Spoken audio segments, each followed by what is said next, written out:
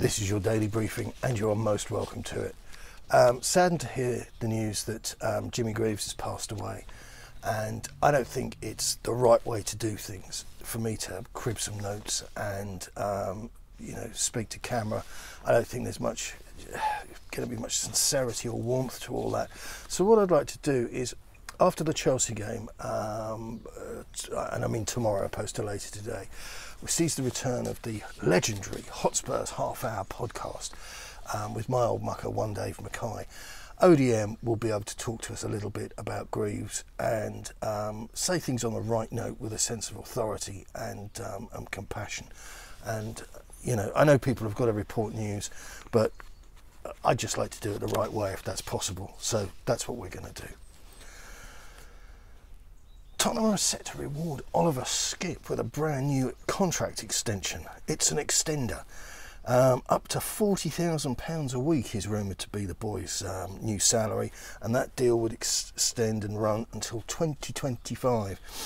I think Oliver might be able to get a little bit more, and that's based purely on his numbers. It's not based on hope.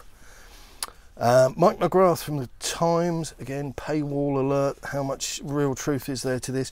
Tottenham training was delayed yesterday to allow the Croatian, or the trio from Croatia, to return from quarantine and prepare for the Chelsea game. So again, that's seeing Romero, Lo Celso and Sanchez back at the ranch. I would be absolutely delighted, if not stunned, to see how close to match fit any of them are. Tuchel on Harry Kane. I thought Kane to Man City would happen. We never had a list with his name on it, but the club sorted out the situation. We had some information about Kane, but it was never that close. We had to experience the rivalry.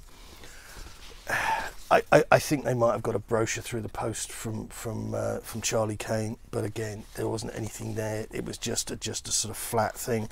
And to be honest with you, I don't think the papers ran with it either. I don't think the papers were manipulated. I mean, like the Traore to Spurs thing, agent put in a lot of hours to make sure that kept on appearing in the back pages. So we've got a couple of good pieces here. One is involving, and again it's from The Sun, and that's a comparison between Romelu Lukaku and Harry Kane. And it's just going through the huge difference there is between the two players this season. Very small snapshot, sample group of games and what have you.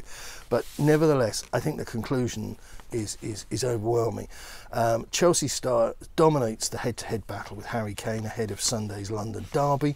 The Belgian trumps Kane in the golden boot race, shots on target, dribbles, touches and duels, which does not bode well for the North Londoners. And I'll bring you the betting latest before we go.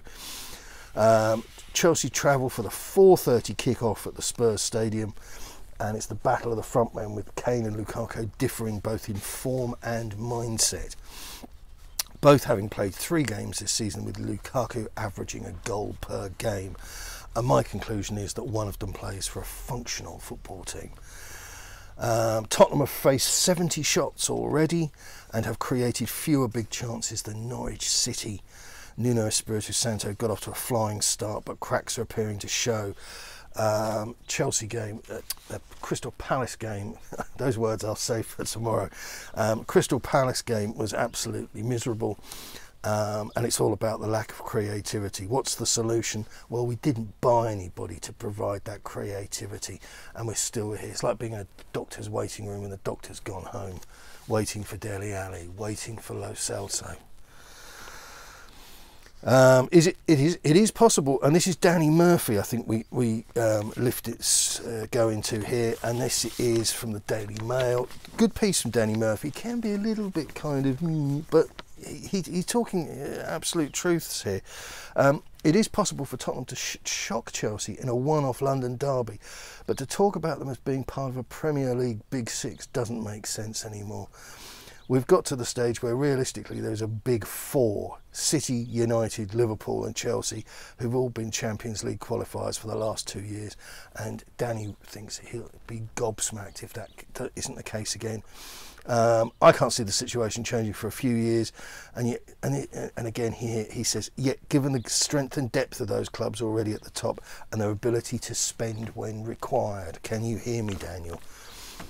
Tottenham have a great deal of prestige in history, but it's irrelevant to call them part of a big six when they finished below Leicester for the last couple of seasons. To be part of a group that's elite, you have to be competing for the major trophies. Spurs are on a different playing field at the moment. Qualifying for the Europa next season will be regarded as a good first term for Nuno Espirito Santo. I won't say this is the comedy items, but bless him.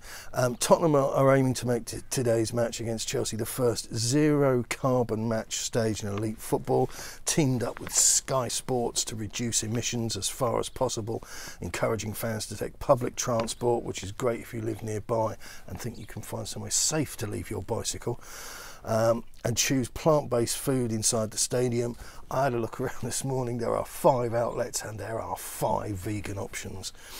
It is ambitious. It is an ambitious start for an event expected to attract 50,000 fans, and the club have pledged to make up any shortfall with an investment in carbon offsets. Wait until Daniel sees the bill. I bet he'll be absolutely delighted.